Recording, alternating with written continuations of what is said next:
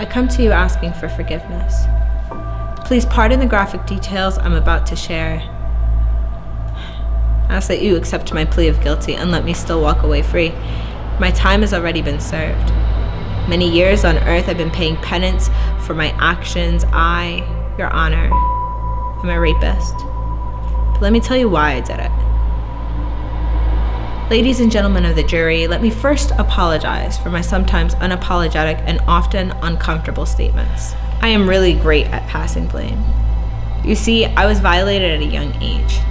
Having had personal space invaded, shame has overtaken me, but my eyes cannot unsee what they've seen.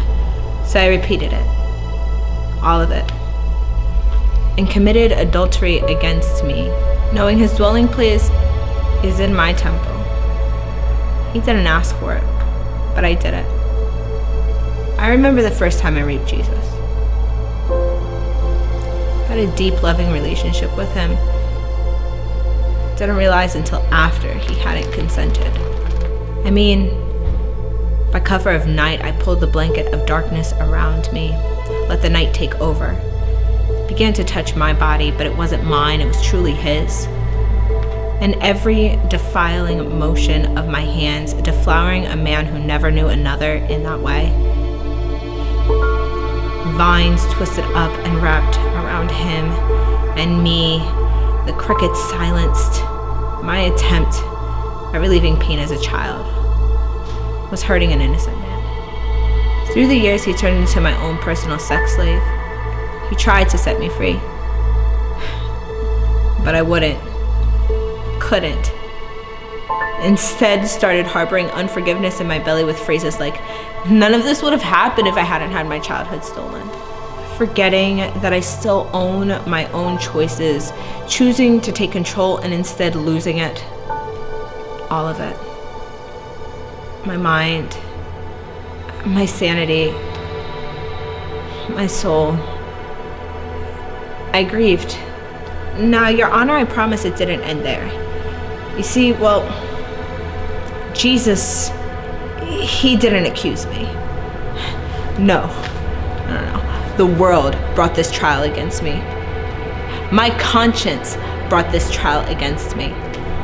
I let people tell me to satisfy yourself, not realizing that selfishness was the original tormentor's weapon.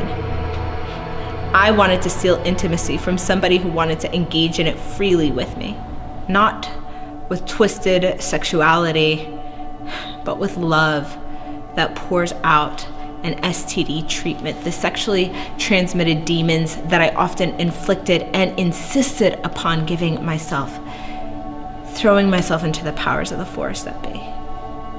Ladies and gentlemen of the jury, I assure you I'm already free.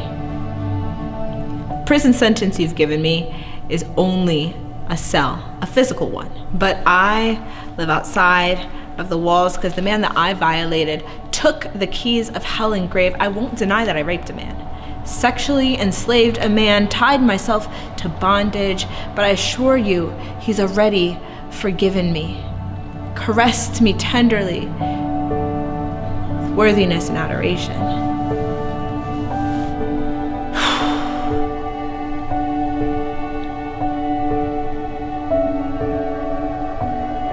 He took my hand in marriage, where there were once bruises and pulsating veins.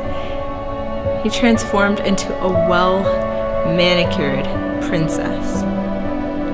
Solid gold band, diamonds smack dab in the center. I mean, if Meghan Markle can have her Prince Harry, I will live out my sentencing forever with King Jesus.